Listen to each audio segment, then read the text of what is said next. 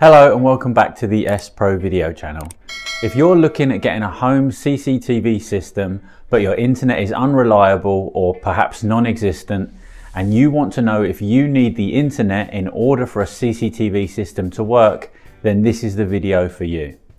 The good news is you can implement a CCTV system and have it help protect your home even if you don't have the internet. However, there may be some features you need to go without, and we'll go through what those are in a moment. First though, let's get an idea of what is possible. So, once the system is installed, you will be able to view footage from the system on a monitor, and this could be live or recorded footage. In an environment with no internet, this would most likely be facilitated by the footage from the cameras being sent down a cable to a recorder and then out of the recorder into the monitor. So everything's cabled together. This is the closed circuit that's referred to in closed circuit television or CCTV. This means as long as the installer can run the correct cable to the room where the viewing of footage is required, you'll be able to monitor your property from that location.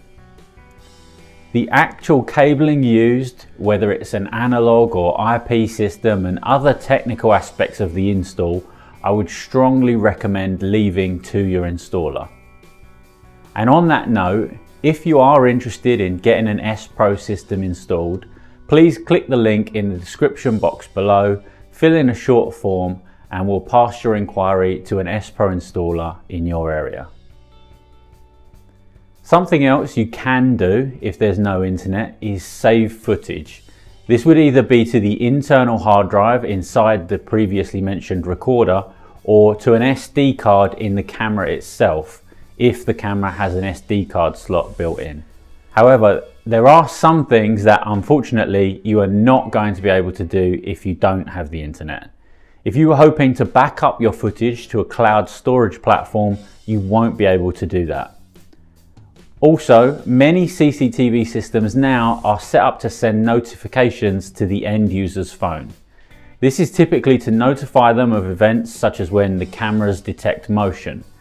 Unfortunately, without a solid internet connection for both the system and the phone, these notifications would not function correctly. Perhaps most critically though, you won't be able to access the CCTV system remotely. So there will be no way for you to check on your home from another location. If any of these functions are particularly important to you, you may want to consider getting the internet set up so you can take advantage of them, if that's an option. But in short, a CCTV system's most fundamental functions are going to still be very much available to you, so you can begin protecting your property no matter how bad the internet connection.